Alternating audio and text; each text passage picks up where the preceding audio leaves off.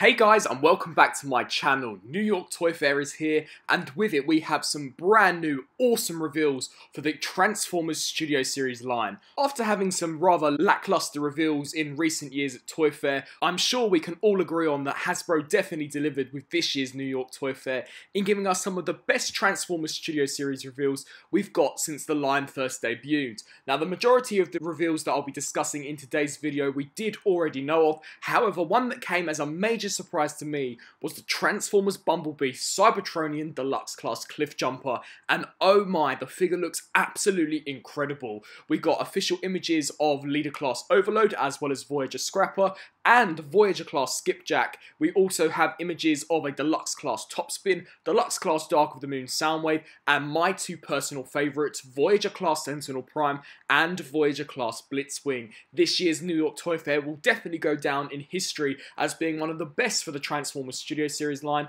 So without further ado, let's begin breaking down some of the reveals that were showcased today.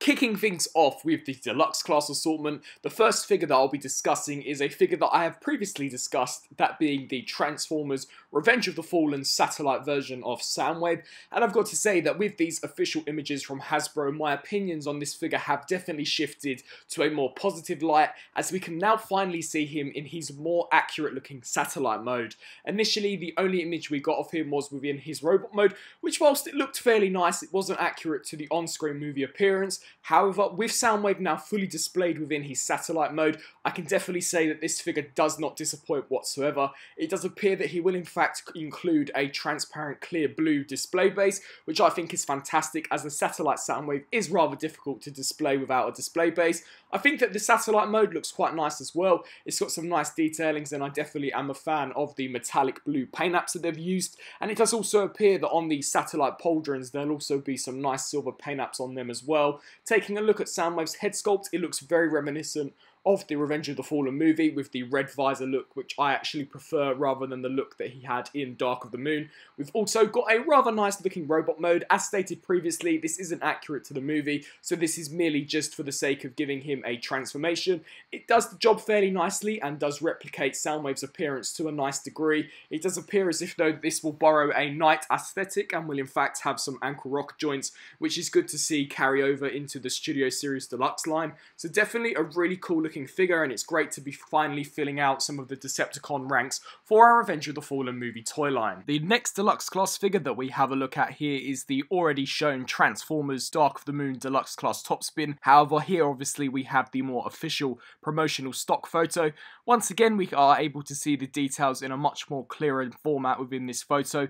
As stated previously, I think the head sculpt on this looks really well done with the very humanoid looking hair design. I also do like how the smokestacks do flare out to the shoulders, and he has also got some nice detailings with the pincers and the blaster accessories, which do appear to be in fact removable. We've also got some nice sculpted in detailing on the arms as well as in the chest section. I'm actually quite surprised to see how much detailing is going on in the chest, and it does appear as if though he'll have some nice silver and blue paint apps as well. So definitely a really nice looking topspin figure within robot mode. Checking out the image of his vehicle mode, once again I think that this mode also looks just as good as it did in the robot mode. We are able to tell here that the weapons that Topspin was in fact holding within robot mode are just the side and top roof machine guns, so they do appear as if though they will be removable for the transformation. I've got to say that this NASCAR definitely does look a lot more accurate than that of the original Dark of the Moon version, specifically the front section as well as the hood. We've got that exposed engine piece and some really nice looking details going on there as well. So definitely a very heavily armoured up vehicle, much like we saw in the movie.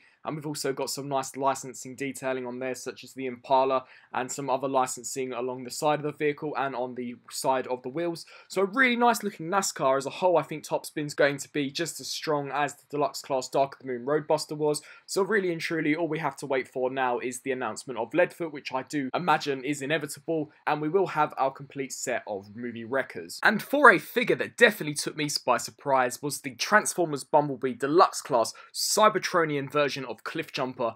I was not expecting this figure to be released at all, at least not in the near future, and when it was unveiled at the live Transformers panel, I was absolutely gobsmacked. This figure looks absolutely fantastic, a really nice faithful representation of how Cliffjumper briefly appeared within that Bumblebee movie. I think that the head sculpt absolutely nails what we see in the movie, as well as his overall chest design. He does look fairly clunky in the back, however that is inevitable due to the way that these figures do in fact transform. He does appear to include the same Stinger blaster that was present on the Jeep Bumblebee, however that's not a deal breaker for me whatsoever. He's got some really nice smooth panels for the legs as well as the feet, which look really nice, and I'm a massive fan of the figure's overall colour scheme. With the announcement that we are in fact getting this Cybertronian version of Cliffjumper, it's only a matter of time before we get a repaint and redeco of this into the B127 Cybertronian version of Bumblebee. However, it's great that Cliffjumper gets to own this mould the first time round, and that he is in fact getting his own distinctive mould.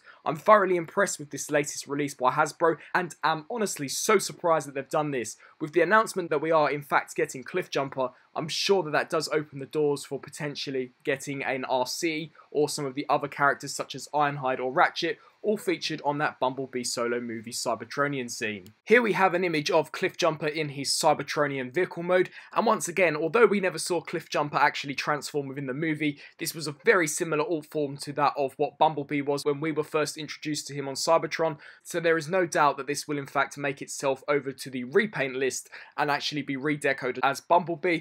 But taking a look at the vehicle mode, it does look very stylistic and futuristic in its design. I really do like some of the sleek and elegant panel lining detailing, as well as the transparent clear piece of plastic in the centre with the red strip, as well as that really nice silver engine detailing at the front as well. Definitely a really distinctive looking figure this one will turn out to be, and I'm sure that it'll be fantastic to finally have a movie representation of Cliffjumper up on our shelves. So definitely a very strong looking deluxe class figure so far. So here we have the completed deluxe class lineup for Wave 3, all of which was announced at this year's New York Toy Fair. Personally, I'm so thankful to see that there are no repaints on this deluxe list whatsoever, nor any Bumblebee repaints. It's great to see that each of these figures are distinctive new molds, and each of them new characters into the line as well. Revenge of the Fallen Soundwave has greatly improved just by taking a look at that satellite mode. I think that Topspin looks fantastic. However, the one that super surprised me was of course Cliffjumper, and I really cannot wait to get that figure in hand. Swiftly moving on from the deluxes, let's take a look at some of the Voyagers. Firstly, here we have Voyager class Scrapper. I won't go into too much detail on this figure, as I did already give you my in-depth thoughts and analysis on this one when we took a look at it over at Wonder Festival. My thoughts still retain from that video. I still think that this could potentially be one of the best Constructicon figures to come out of the Devastator ensemble. This looks really well done in its robot mode, and I'm a massive fan of the abstract nature to the figure's design as well, with the asymmetrical arms as well as the very alien bug type of head design. I think that this figure is going to turn out really nicely just by going from some of these official images and some of the in-hand ones that we got a few weeks back at Wonder Festival. Here we have a high-res image of Sentinel Prime. This is the same image that I took a look at yesterday from that Walmart leak. However, this time we can see the figure in greater detail. We can in fact see that he will in fact have a really nice looking head sculpt, and I've got to say that judging from this image, it does appear that this transformation too will be quite complicated as well, as there doesn't really appear to be too much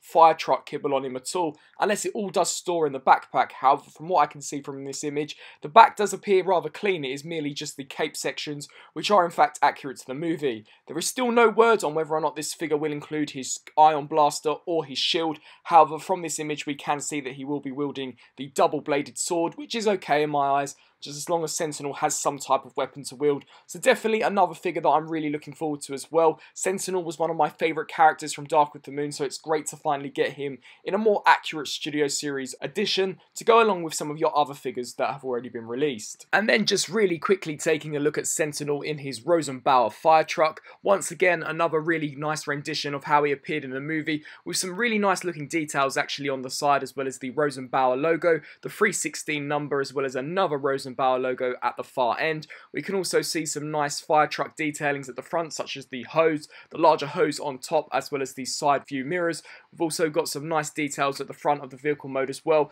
Definitely a really nice looking distinctive fire truck. I'll be eager to see how this figure scales with some of the other ones, seeing as this is a Voyager. Initially I did believe this to be a leader, just seeing how large Sentinel was in the movie, so it'll be interesting to see whether or not they chose the right option in putting him in the Voyager scale, and whether or not he'll actually be the right scale, or if they should have opted for a leader. So far from these images, this figure definitely does look very promising, and as stated previously, besides the Constructicons and now Cliffjumper, this figure is definitely on my most anticipated list. Very quickly talking over another Constructicon which was announced, that of course being the Voyager class Skipjack. This figure is merely just a direct repaint of the Voyager Rampage, however I was a massive fan of that mold, so we'll be sure to pick this one up, and seeing as this figure is now done in the more Constructicon accurate yellow to go along with the accurate looking Devastator in the movie, I'll definitely be sure to use this limb as the Devastator leg and then just use Rampage on his own. This definitely is a really nice looking repaint and will definitely be one that I can see flying off shelves,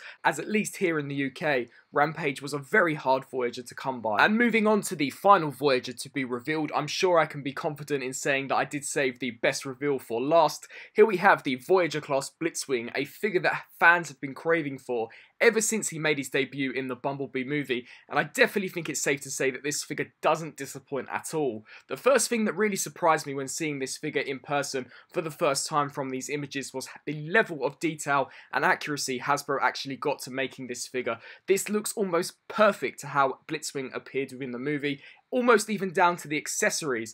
I'm so surprised that they managed to replicate the accurate detailing within the cockpit. Blitzwing does have a very complex cockpit design within the film, and it's been replicated here perfectly. It's great to see that he will in fact include his blaster weapon, which will just slide over the top of the hand, so you won't have to remove the arm. It is literally just a separate piece that slides over the top. The face sculpt looks fantastic. I think that the colour variation too has been done really nicely as well. It doesn't appear that this figure will be too bland of a plastic.